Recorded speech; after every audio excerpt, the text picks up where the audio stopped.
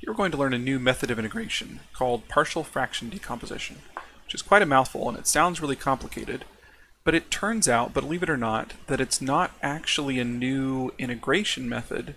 It's really an algebraic method that we can use to break something down to a form that we can integrate. So this goes kind of back to what we did with u substitution, where we didn't learn new integrals, we just learned techniques for taking complicated integrals and rewriting them in terms of simpler ones. This is kind of similar in theory. We're going to take a complicated function, and this time we're going to use some algebra to break it down into simpler functions that we do know how to integrate. We might need to use a little bit of u substitution at that point, but we'll get to that when we need to. Partial fraction decomposition applies to a very specific class of functions. It applies to rational functions, like the one we have here, 1 over x cubed plus 2x squared plus x. And specifically, I make a note here that the order of the numerator is going to be less than the order of the denominator. That's not something you need to worry about a lot. All of the examples you're going to see in class and on the homework, that will be true.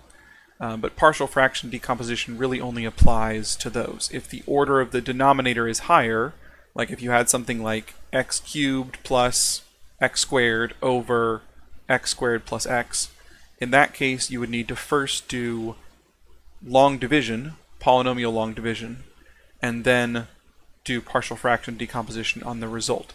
We're not going to deal with that because that's a little bit more complicated than we want to get for this example. So all the examples we'll do, this order of the numerator will be less than the order of the denominator. So this method will apply. Now how do we do this? It turns out that this complicated rational function can be written in terms of simpler ones. So it turns out that 1 over x cubed plus 2x squared plus x can be broken down or decomposed into what we would call partial fractions. In other words, it can be decomposed into simpler rational functions. It turns out that it's equal to 1 over x minus 1 over x plus 1 minus 1 over the quantity x plus 1 squared. Now, if we could figure that out, if we could get from here to this partial fraction version, it turns out we can integrate those. If we try to integrate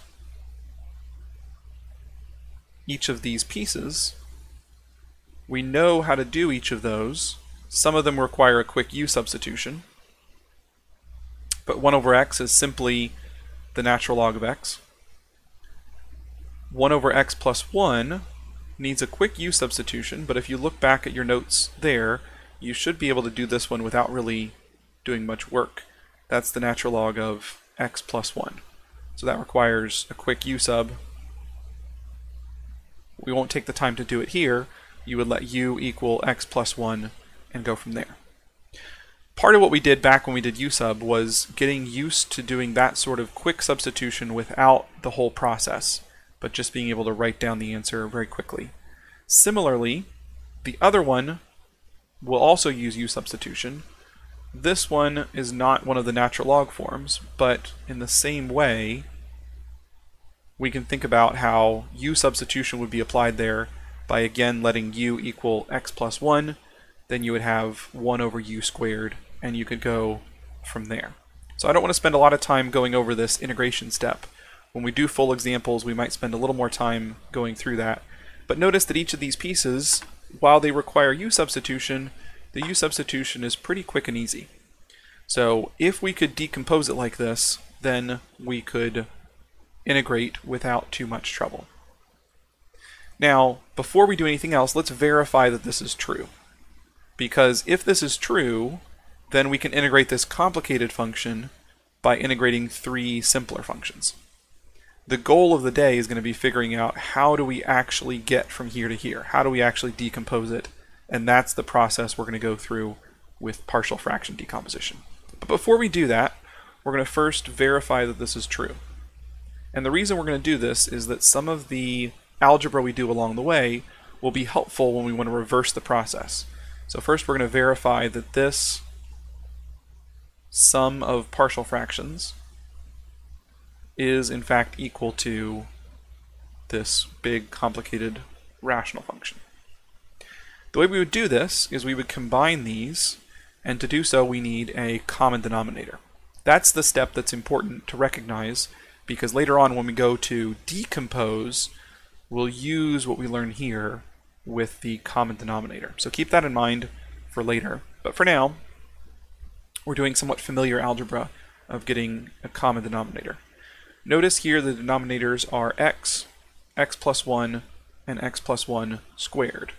So the pieces we need in our common denominator are x plus 1, x, and then we're going to need a second x plus 1 to account for this one.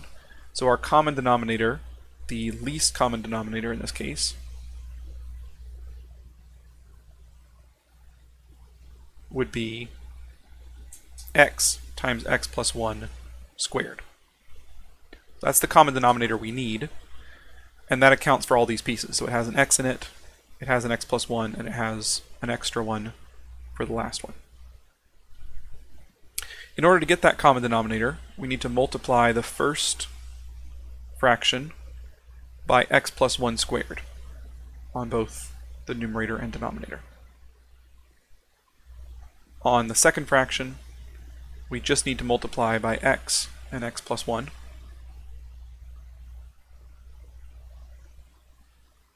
And on the last fraction, we just need to multiply by x.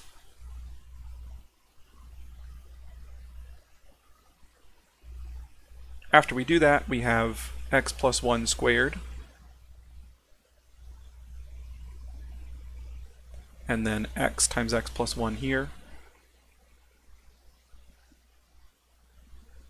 and lastly x on the last fraction. So all of them have the common denominator and the numerators as shown. Once they have common denominators, we can combine them all, and as we do so, we'll expand out by multiplying x plus 1 squared and distributing the x here. So x plus 1 squared is x squared plus 2x plus 1.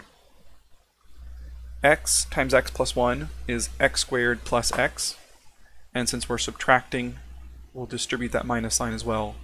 Minus x squared minus x, and then minus x again for the last fraction. And all of that divided by x over x plus 1 squared. Now when you do this, notice that the x squareds cancel each other, and then the 2x cancels with these two minus x terms. So all that's left in the numerator is 1 over x times x plus 1 squared. And if you expand out x times x plus 1 squared, you'll notice that you get exactly x cubed plus 2x squared plus x.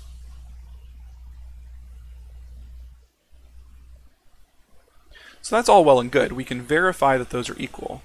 We can take these individual smaller fractions, these small rational functions, and we can combine them into this more complicated rational function.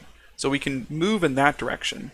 The trickier part is taking the complicated one and breaking it down into the simpler ones. But that's what we want in order to do these integrals. That's the process we need to know how to do. So that's the unfamiliar one. That's where we need partial fraction decomposition. And that's what we're going to talk about as we go forward here. So keep this in mind. This process of combining them involved finding a common denominator and then merging things together. So when we start breaking them apart, we'll first take that common denominator and split it up, and that'll give us an idea of what our partial fractions will be. So we'll come back to that in another video and talk about how to start this process of decomposing a rational function. But once we do, the integration step is relatively quick and easy, especially if you're familiar enough and comfortable enough with U substitution that you can skip through showing all that work and you can jump straight to the answer with those short U substitution problems. So the process is going to be doing the algebra to break a rational function down into these partial fractions, and once we do, we can write a quick integration step to find the answer for the integral. So most of the problem is just algebra, and it's a new algebraic technique that you probably haven't seen before, And that's why we're going to take time to go through and find how this decomposition works. But our process is mostly this step here, finding what the smaller fractions look like that would combine to make this more complicated rational function.